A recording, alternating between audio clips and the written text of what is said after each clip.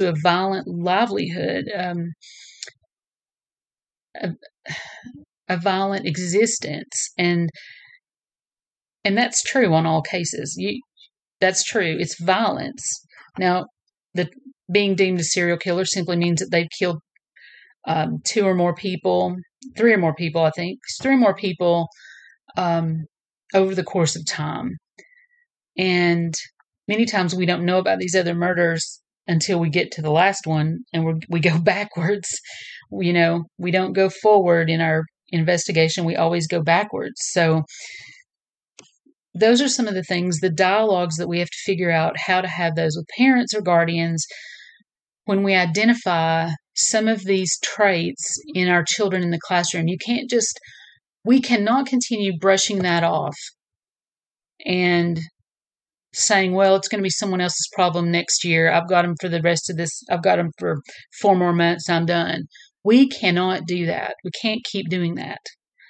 And I mean, I still see that in today's classrooms, and I'm not saying anything bad about educators.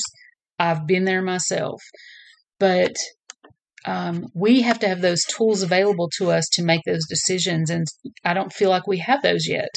So just a reminder as to why I do this podcast. It's very important to me to figure out how to serve these children the most effective way.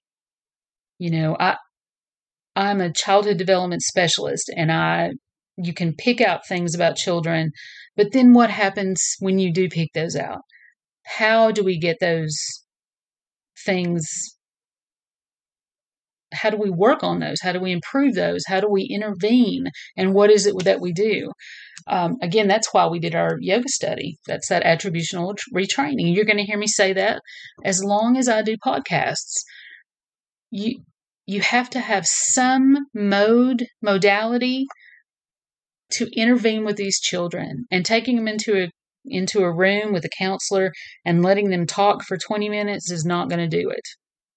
It's not going to do it. Does it hurt? No, it doesn't hurt. Is it something that's going to cause systemic changes? No, it's not. We have to do more, and that's what we're looking at. So today, of course, Stacey Castor. She was born Stacey Ruth Daniels, but interesting case with that crazy twist of where she was trying to frame her daughter. So check that out. I'm going to put her photo and some more info on my webpage. Remember, that's compositionofakiller.com.